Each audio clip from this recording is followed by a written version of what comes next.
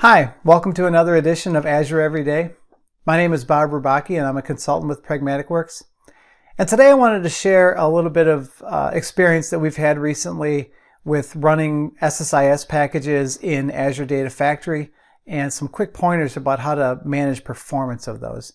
So if you're new to using integration services within Data Factory, you may notice that sometimes it takes a little bit longer for some of the packages to run than they would have on-prem.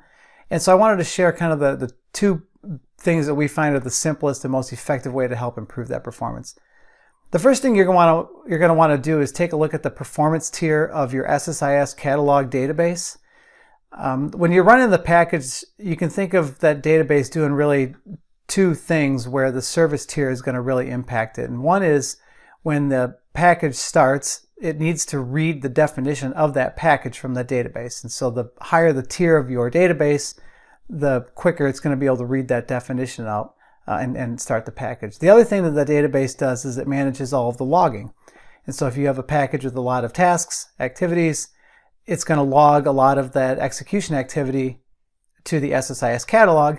And if you have a higher tier catalog, that logging operation is going to be a little bit faster. And so increasing the performance tier of your catalog is going to help the performance of your package. This is normally the first thing that we try. Quite frankly, it's really simple to change it, so it's an easy thing to try, and it's also pretty inexpensive, relatively speaking, to increase the performance tier of that database. But the second thing, and the one that we find to be really to have a lot more impact, is to increase the node size of your integration runtime. And so the node size is really the size and the power of the virtual machine that's running, or machines that are running your integration runtime. And so the way you would do that is, you can see in this screenshot here is with that node size option in your integration runtime.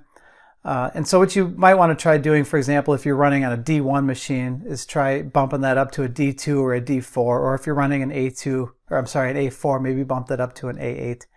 And generally speaking, we do find much more impact there. So if you're running one package and it's kind of running slow, we generally find a lot more performance increase just by simply cranking up the power of that VM.